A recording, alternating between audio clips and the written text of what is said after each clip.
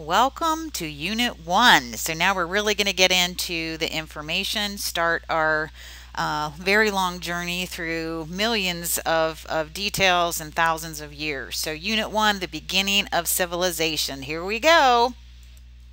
So before we start talking about ancient man, let me set the stage here. First of all, dinosaurs and man never met. That's a Hollywood myth that has been set up to get us excited about movies and get us to come to the theater.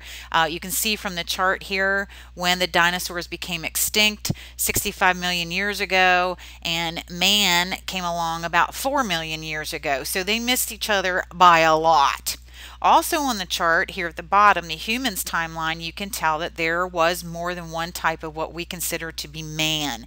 So each type that you see on this timeline, some of them are very, very different from one another, but they are all considered man. So we'll talk about a few of them, but not all of them. I just want you to know that there's more than one type.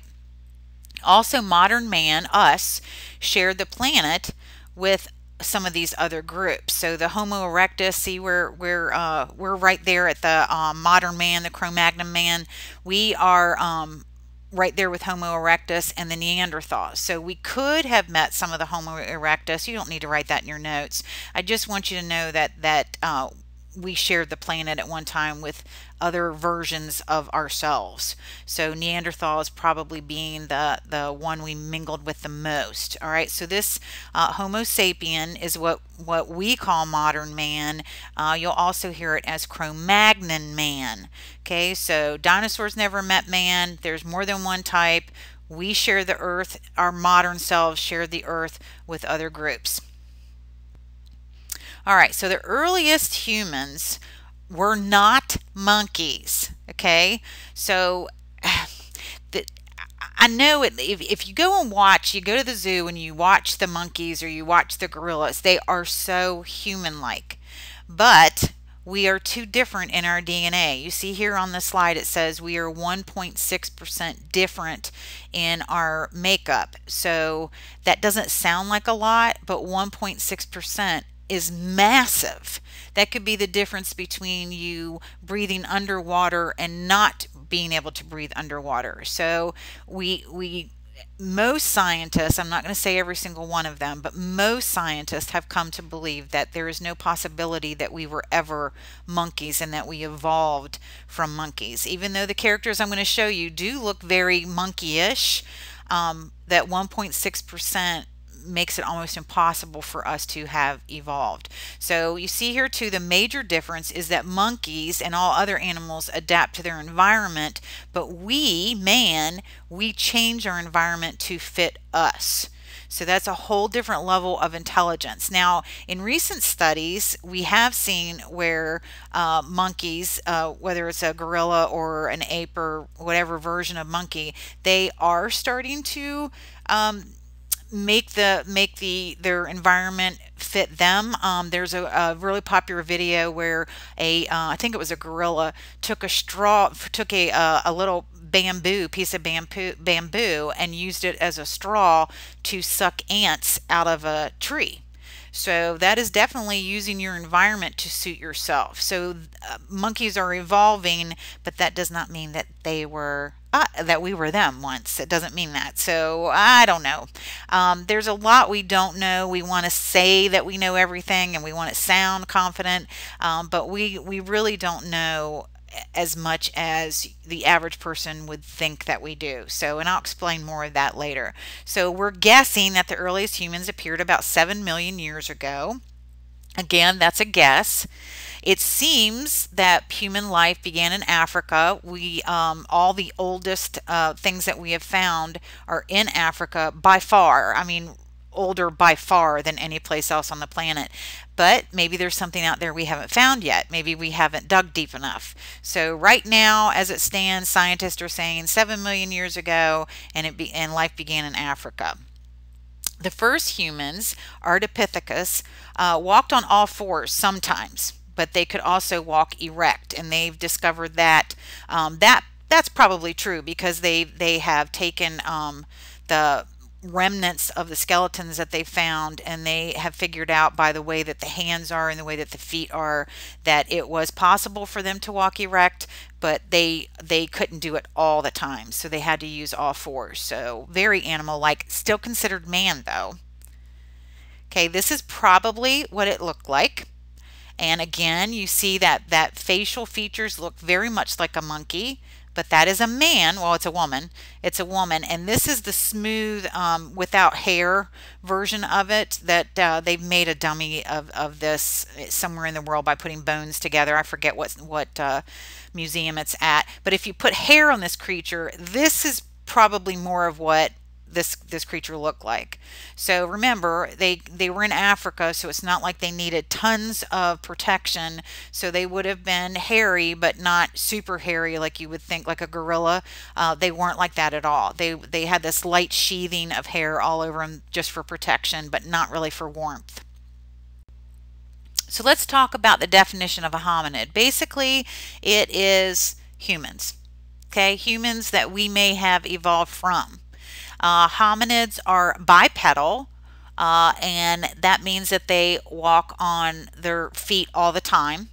Okay, so some scientists would say that Ardipithecus is not a hominid because they weren't bipedal, they didn't walk on their feet all the time, they use their hands sometimes.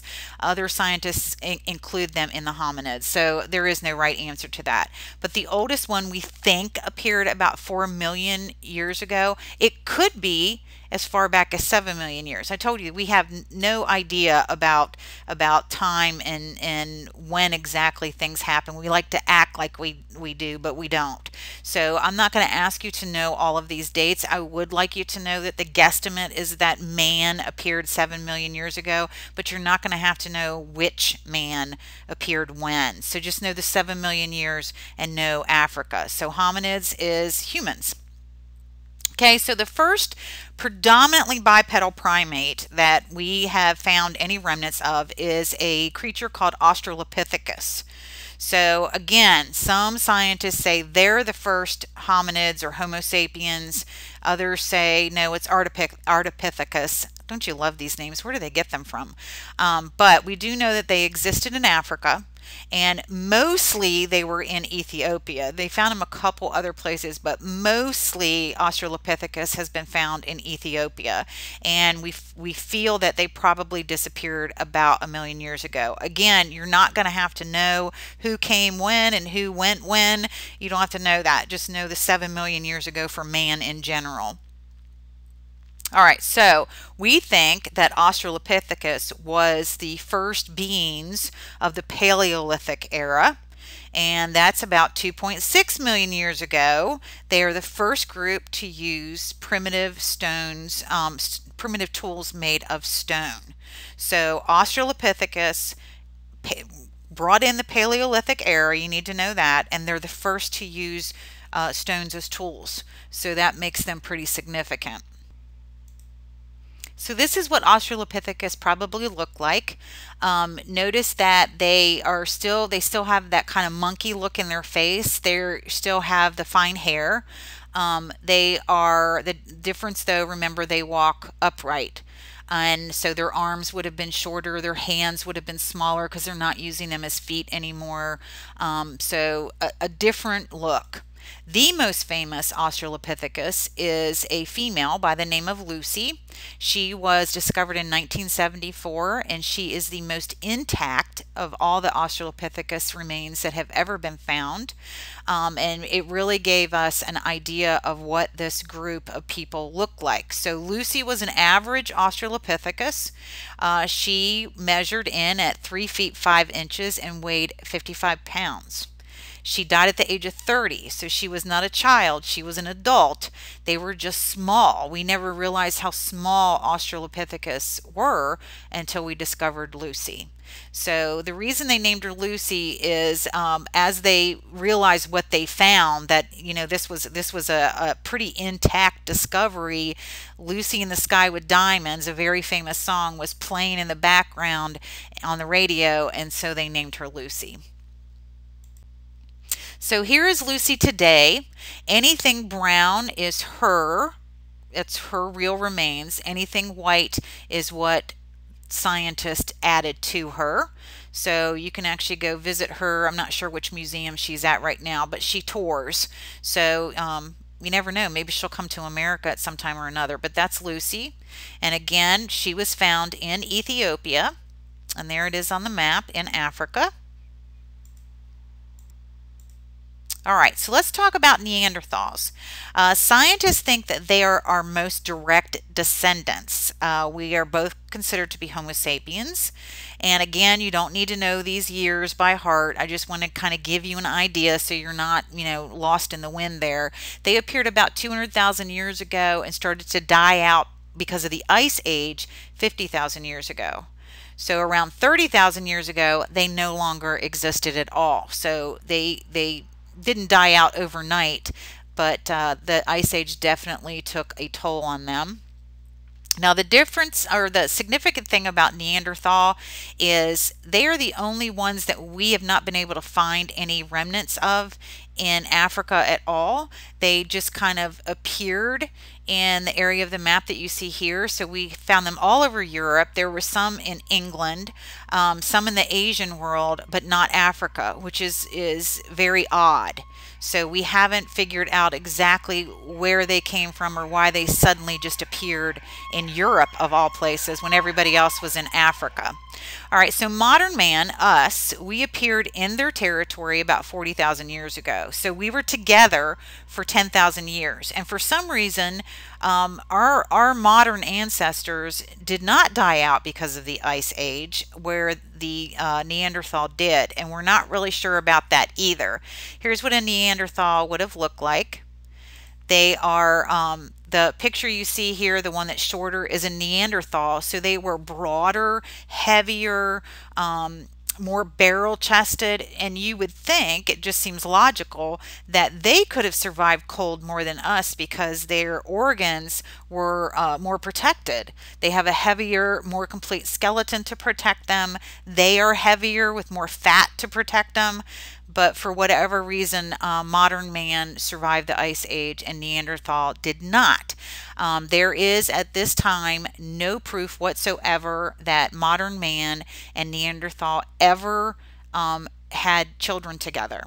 So we don't know if they were just so different. They were different enough that that gene mix just wouldn't happen, like a cat and a dog can't have a baby together kind of thing.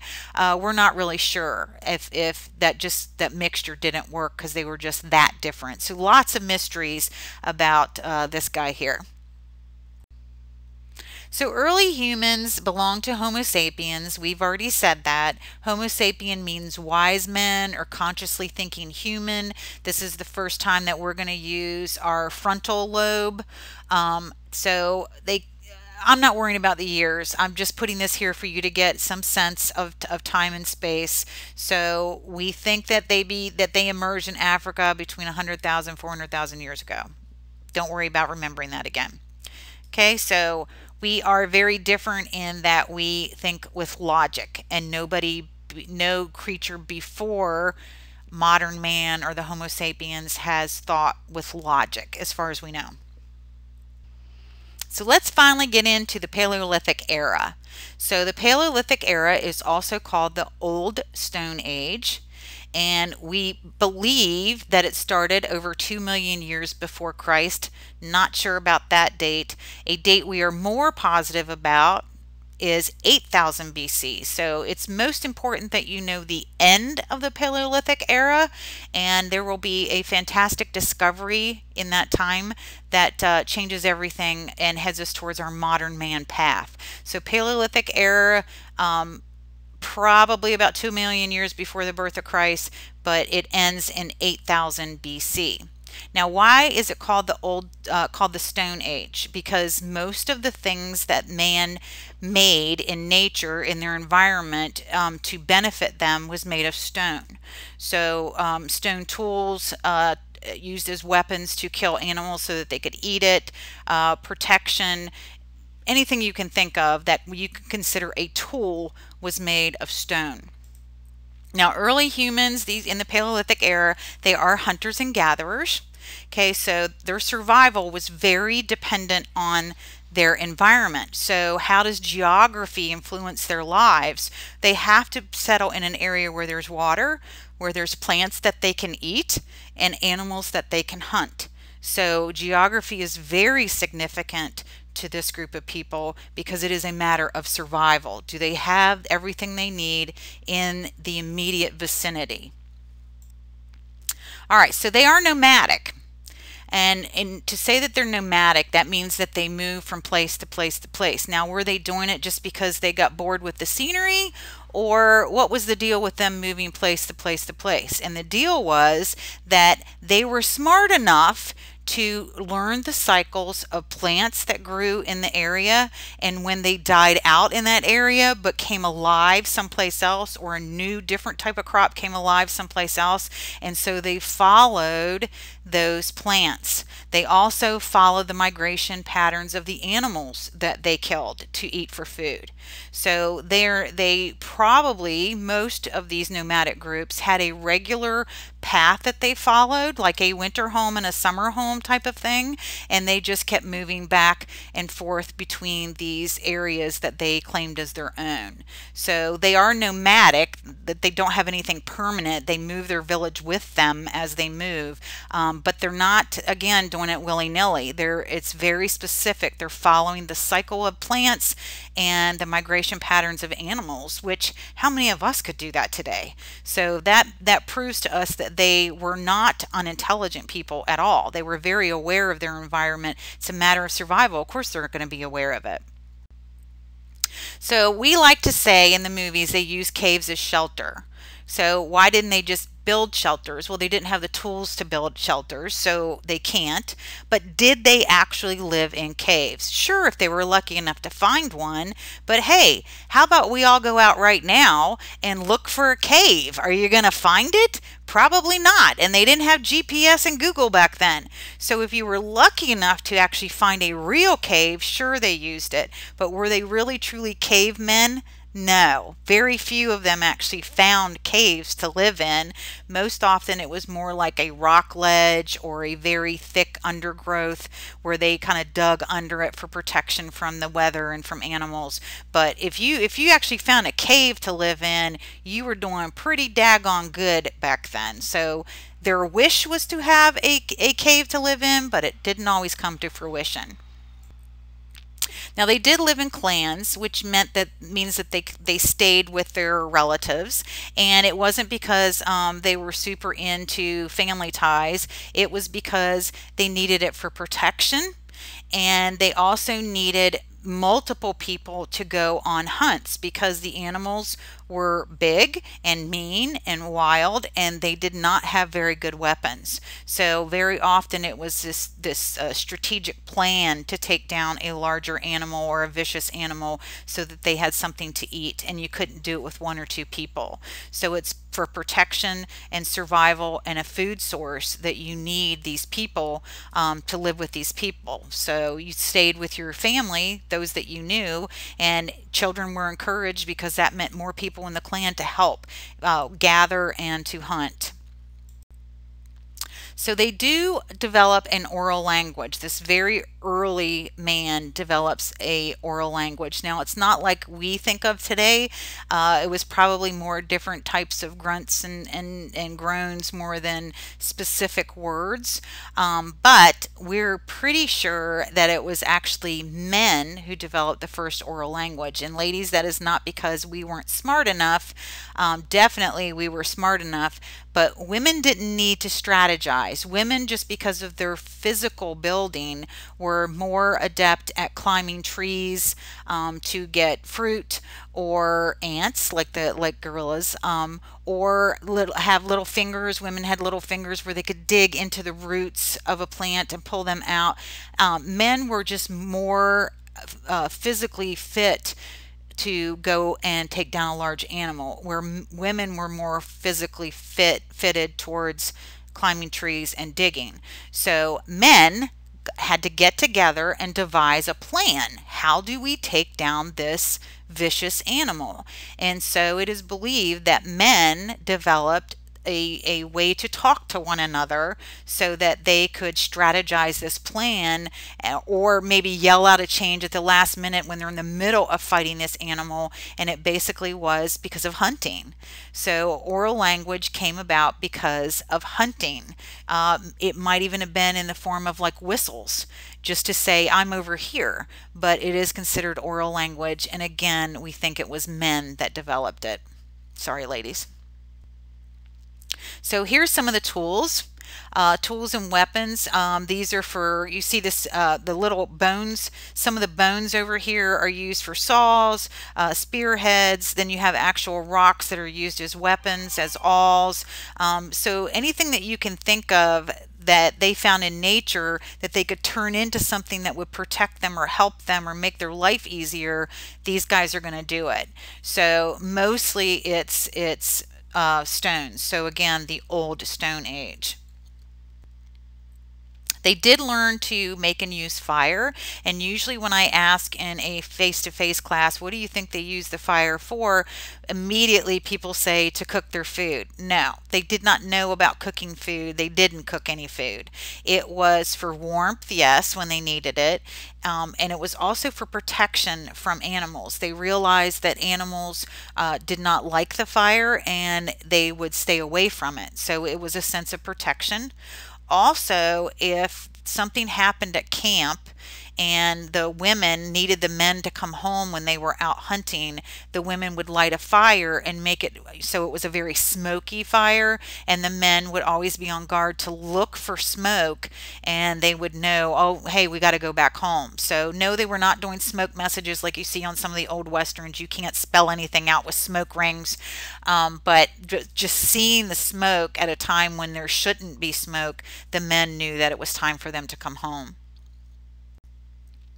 These guys also had art. They had cave art, in fact, which is pretty fantastic. You know, when we first started looking at these men, we didn't think that they were intelligent enough to be creative, but they definitely were. So cave art, I'll show you the best example in just a minute, but there were also jewelry. So they have found these little pieces when doing research and digging in the earth. They found pieces that we think may have been used as jewelry or art pieces. So pretty fantastic. But again, the most famous is cave art. So cave art, we didn't realize how in depth it was until a discovery happened in France in an actual cave, in the Lascaux cave in France, and this cave goes on for miles and miles and miles, which means that these people, whoever did this artwork, very often were going through the cave probably in pitch black, and they might have had enough, had figured out how to have a torch, but not one that would have stayed lit. So they probably had to keep relighting. So many of the tunnels, you actually had to get on your belly and crawl through water to get to the area where we have found these fantastic works of art. So here's some of the most famous examples. The one with the hands, just absolutely enthralls me, that they have their handprints on the wall in the cave. So this obviously was a tradition for a very long time because the ages of them are different, and there's thousands of pictures in there. So it probably was not just one clan, it probably was many, but it does tell us what is important to the people. So you see that there's lots of hunting big animals, but the fact that they put a human hand there too to say, I'm here, I'm here. They had a presence, a sense of self. So I think that that is pretty fantastic. We've also noticed in these pictures that the animals seem to be more intact than the people. So notice that the people look kind of warped even when the animals don't. Very often the people are missing a body part.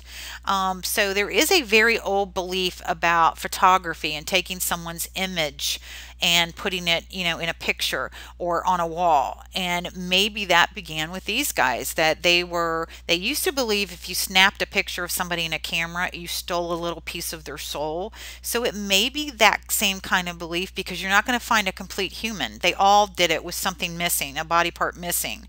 So it could be that belief. We don't know. We don't know. But it's a fad that they had, and I just think that's fantastic that they were, this real cognitive group of people.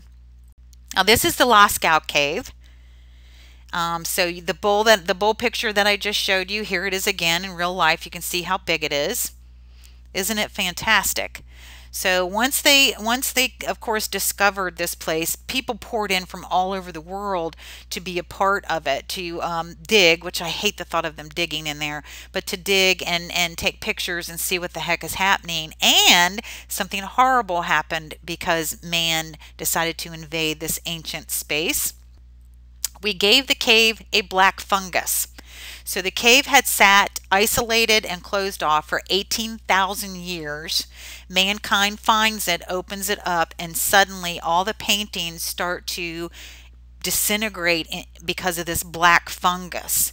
And so we had to we took tons of pictures, sealed the cave completely off. You can't go into it anymore because we want to preserve it. And then they created a mock cave with from all the pictures. They, recreated it. It's fake, but you can go look at that, and it's supposed to be identical to what is on the walls of the cave, but of course you're not going to really get the same sensation. But it's sad that we actually made the cave sick.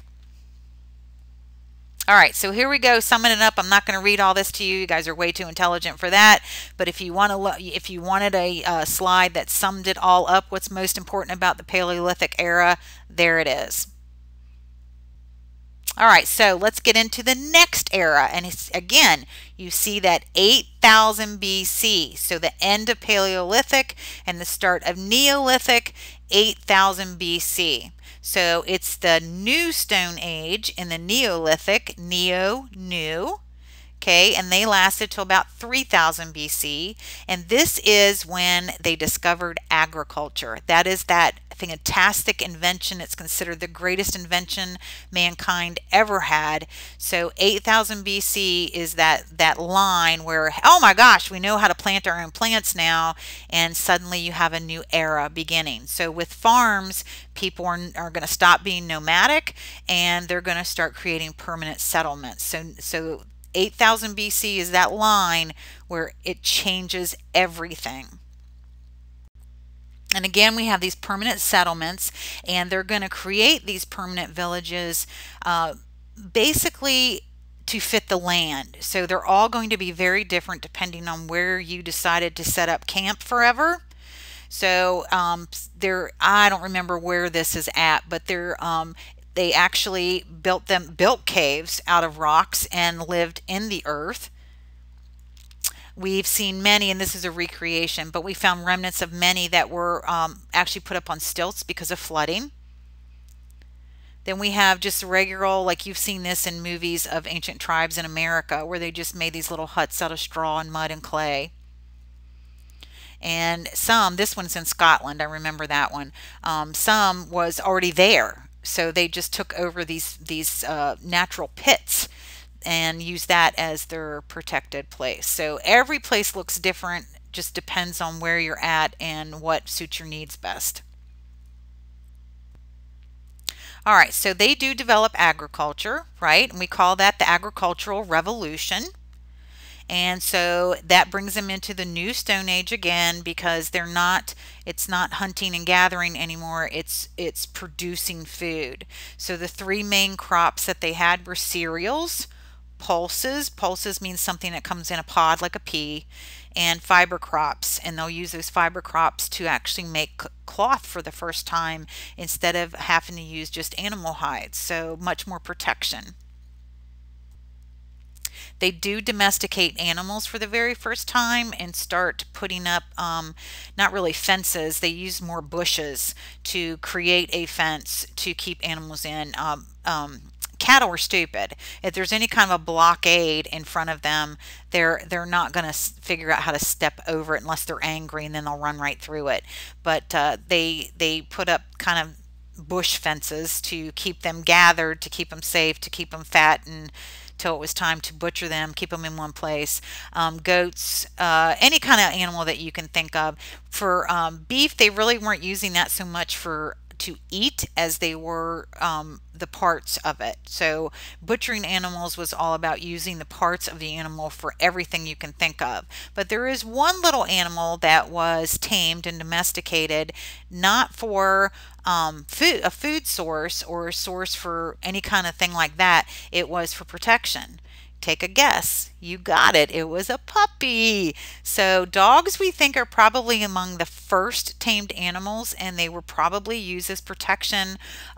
Dogs bark when there's something wrong, so it will be a signal to tell the village something's wrong, that kind of thing. So dogs, we think, are the first ones ever to be domesticated, and it was not for food. Thank goodness, because look at that little face. They use much more advanced tools than the Old Stone Age, and you can see that they actually refined the stones. There's some with holes in it. We're not sure what all of them were used for, but you can see that they are much more refined than they were in the Old Stone Age, so much more advanced. So you can compare the two. Look at the Paleolithic, kind of meager, versus the Neolithic, where they actually polished the stones into the shape that they wanted them for whatever reason. They also had free time on their hands. So Paleolithic, you don't. You're constantly, where's my next food coming from? Where's the next food coming from? So all you do is hunt and gather. That's all you do. So now these people have a food source. They just have to basically sit and wait for it to come to fruition. So they have plenty of free time waiting for the crop to come in. So they have time to be creative, and they develop pottery and weaving. So we found examples of both. The pots here we think are about 7,000 years old, and this textured weaving is about 4,000 years old. 4,000 years old cloth. So I get a blanket from Walmart, and a year later it looks like I've had it for 80 years and it goes straight into the trash. How is it that these people made something so well that it lasted in the dirt for 4,000 years? Yeah, good question. So they made the textiles on looms, which really truly have not changed. So this piece of cloth that was made 4,000 years ago was made on a loom like you see here in front of you. Here's a much more colorful one, but same thing. So you weigh the materials down, the strings down, and then you weave material into it, across it, and I'll show you a better picture about that in a minute. And then you have this thing called a shuttle that you bring down. Every time you finish a thread line, you bring it down and you're crunching them together tighter on top of each other. It's a very tedious process, but it is still done today. This is a lady who is actually making a rug, and she's doing it with that same type of old-fashioned loom. You can't see where it's held down at the bottom because her bench is in the way, but it's the same thing. You have all these strands. She has a picture in front of her what the customer chose, and she's making the threads to match that picture. Look how identical it is. And she does one thread at a time, and then she brings that wooden bar that you see at the top, or actually it's kind of in the center. You bring that down, and you have to have somebody help you, and you smush all the threads together. So this is in Kusadasi, Turkey, like 3 years ago. So they still use it. Let me show you an up close. There you go. You can see that she has it so similar to the picture. Just amazing. And these ladies, there was another woman on the other side. So there's two that are constantly working, and they will get this done in less than a month, and they do it all by hand. Amazing. They cost a fortune, but they are absolutely beautiful. It's beyond teacher pay. So no, I did not get one while I was there. All right. So again, if you want a summary, here it is in front of you. I'm not going to read it out to you. Okay, so Freeze Me and jot it down if that's what you want to do. All right, so how do we know the things that we think we know? Make sure you know the term archaeologist. They literally dig up the past. Okay, so here are the things that they look at. They find human remains, the remains of settlements, and fossils. That's things that are preserved or petrified in like a cast, however that happens, in rock. And artifacts. Artifacts, I think, are really, really important because it measures your level of intelligence. Artifacts are made by humans. So the vases that I showed you, the piece of textile that I showed you, all artifacts because they were made by the hand of a human. That also counts towards those rocks that I showed you where they sanded them down to be smooth or maybe put a hole in them. They didn't make the rock, but they made the tool out of the rock, and so that is also considered an artifact. So how do we determine the age of the materials they are testing? It's something called carbon dating. Okay, so they measure the level of carbon-14 in an organism, and it depletes as something sits, that carbon-14 depletes. So you measure how much is left, and that gives you an idea of how old this thing is. The problem with that process, and the reason I've been saying through the entire unit, we think, is because carbon-14 only lasts for about 40,000 years and then it completely dissipates. So anything that has no carbon-14 in it is at least 40,000 years old, but we don't know how much older it is than that. It's all a guess. So I don't want you to think the archaeologists are just willy-nilly making things up about years. I mean, they try to base things on finds that have already happened, comparing them to each other, that kind of thing. But the truth is we really don't know beyond that 40,000, and carbon-14 or carbon dating isn't completely totally accurate. It's just a really, really, really good guess. So all of this is guesses. All right, so we still have archaeological digs going on all over the world, and I'm going to show you 4 of them, the 4 that we consider to be the most significant still happening on the planet today. All right, so let's look at number 1. Give you some hints here. It's located in England. Started during the Neolithic age, not completed till the Bronze Age. So it went on for a very, very long time. We think it could be a burial site, place of worship, a calendar. Some people say a clock. Other people say it's a magical place where spirits come and dance. Anybody? Ah, it's Stonehenge. Very good. Very good. I have been to Stonehenge, and every time I go there, it is pouring down raining, so I don't have tons of really good pictures of Stonehenge. So I pulled this one off of the internet, but it is a fascinating place. If you are a world traveler and you want to see something fantastic, go to one of their night shows at Stonehenge. They usually do it when they know that there's going to be a lot of shooting stars, and they do this like ceremony. They'll do it during the full moon too. It really is neat. It's very surreal. So if you're interested in stuff like that, if you go travel, head to Stonehenge and do one of their night tours. It's pretty cool.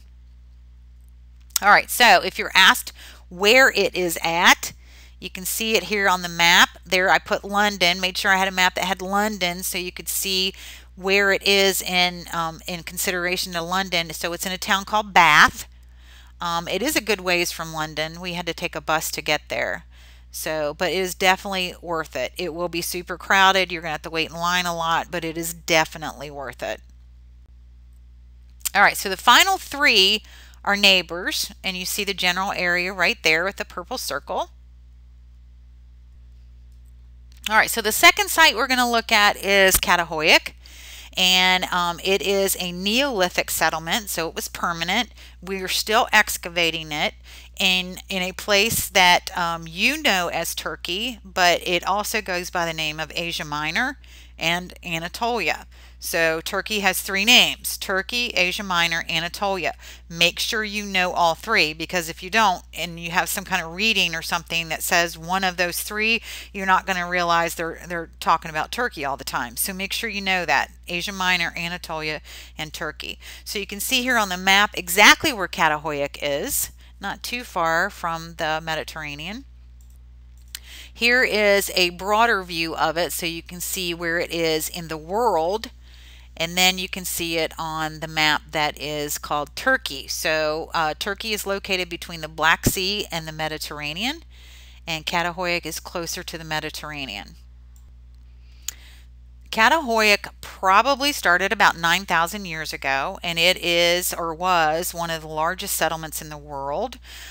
This is a time period where there are still people who are hunters and gatherers. They're nomadic. So Catahoyuk was very, very special, and that we believe they had about 10,000 people. So 10,000 people living together, and these people were good enough at what they did to keep 10,000 people fed.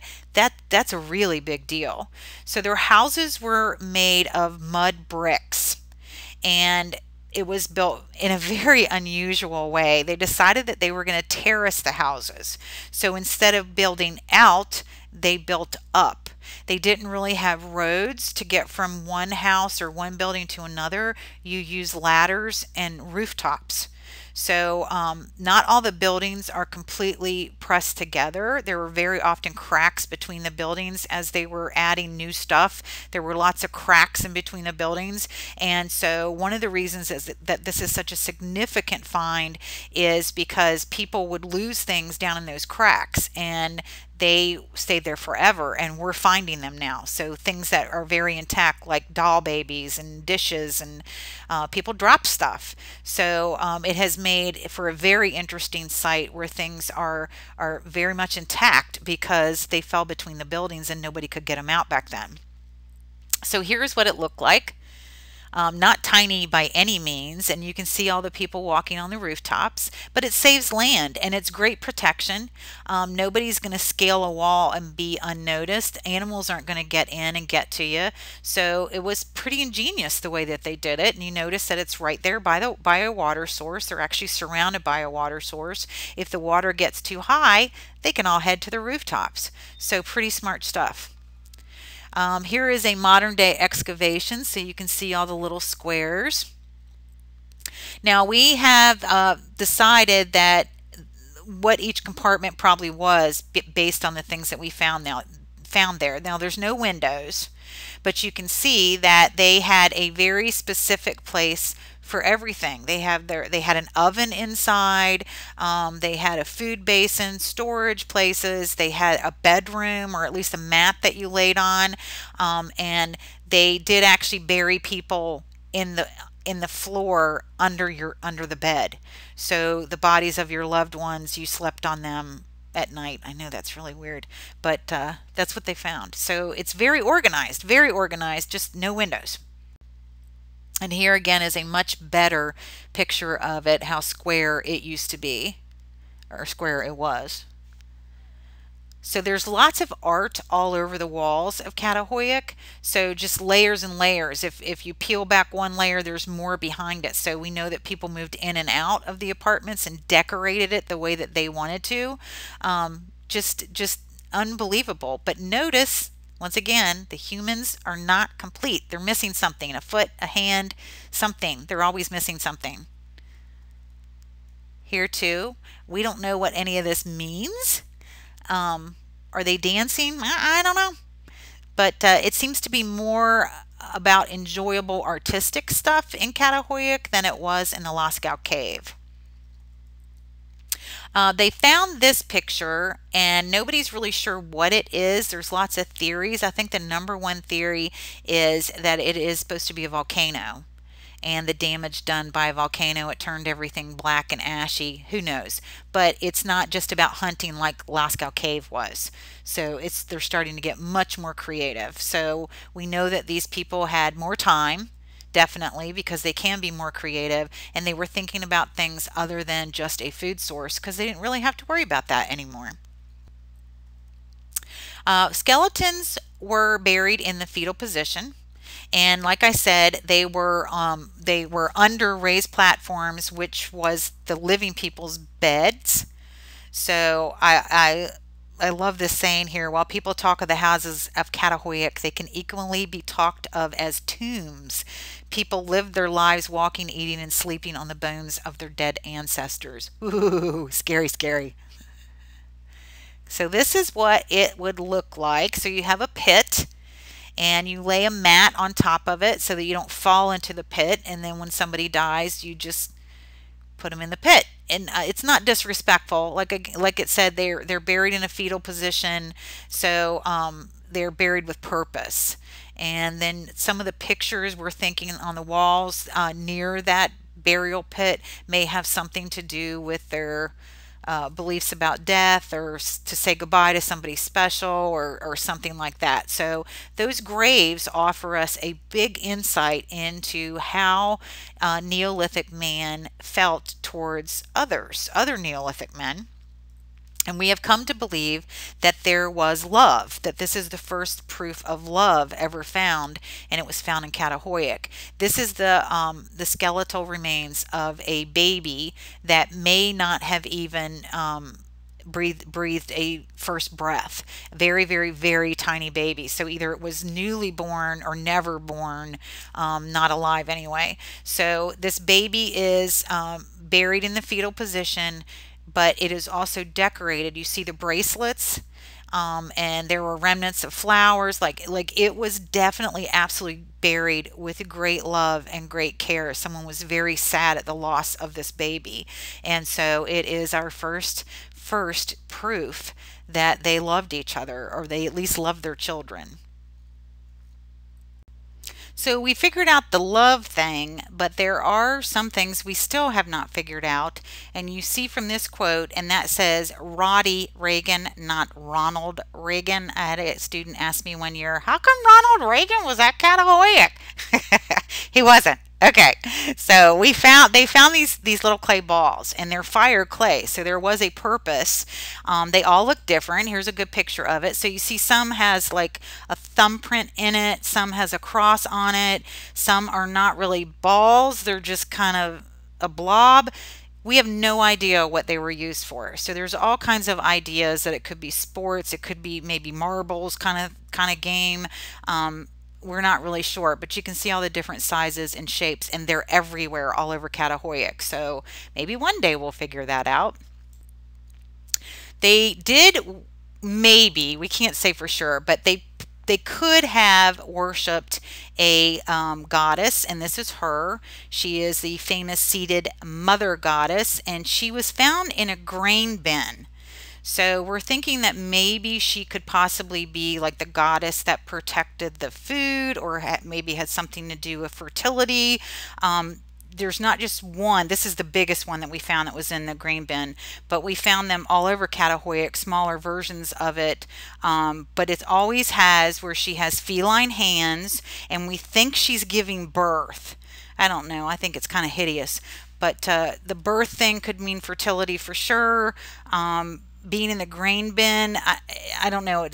Apparently they maybe thought that this mother goddess was some sort of protection. I don't know. Ugly. There she is in a museum, so you can kind of get the idea what size she was. She was big. So I hope their ladies were actually prettier than that. So let's look at archaeological site 3 and 4. We have Aleppo and Jericho, and they are pretty close to one another in the Fertile Crescent. Aleppo is in Syria, and Jericho is in what today we call Israel. Back then it would have been, well, in ancient times it would have been Palestine. Okay. All right, so again, it's in the Fertile Crescent. Give you lots of pictures of exactly where the Fertile Crescent is. All right, let's look at Aleppo. Aleppo is a medieval fortified palace in Aleppo, northern Syria. You do not want to go there. It's not a nice place, but it is considered the oldest and largest castle in the entire world. So they used to use it as a citadel in the medieval period. So a citadel means basically a fortress upon a hill where you can look down and see dangers that may be approaching. So today Aleppo is the largest city in Syria, and it is the oldest continually inhabited city in the world. So we're guesstimating it's about 5,000 years old. And it became huge because at one time it was the final stopping place along the Silk Road. So from China all the way to the east coast of China to Aleppo in Syria was the Silk Road. So it made it a pretty significant city. And here is what it looks like today. So nobody's living on the citadel at the top anymore, but you can see how big the city is, and again, it is not a nice city. And there's a better picture if you were standing at the bottom of the hill looking up at the citadel. All right, how about Jericho? Jericho was built 9 or 10,000 BC. We're not sure which. Not huge. It's the size of 3 soccer fields, but over 3,000 people lived in that tiny space. It was completely surrounded by a wall, which means that somebody was giving the order and had the money or bartering power to get it done. So it indicates a very strong government to build such a massive project. It's still there today. The part that was walled in is just really a tourist site, but you don't want to go there. It's not in a very nice place either. If you love life, you probably don't want to go there. This is that place, if you're familiar with any of the stories of the Bible, Jericho was supposed to be a place where there were a lot of brothels and sinful things happening, and God warned them to stop, and they didn't. And so God demolished the walls, and the walls of Jericho came tumbling down. So Jericho is actually part of a Bible story too. So here's what it looks like. Again, it's just the remnants. The wall isn't intact anymore because the wall did come tumbling down, whether it was God or an earthquake or whatever. The walls did come tumbling down. And here's some remnants of it that you could tour if you were brave enough to go there. I don't recommend it. And here's what it looks like on the outside. Very much like the scene in Syria with Aleppo. Okay, I think that is it for this unit. We have many more things that we're going to talk about in World 1. But this is pretty much it. So happy studying, and I'll see you in the next unit.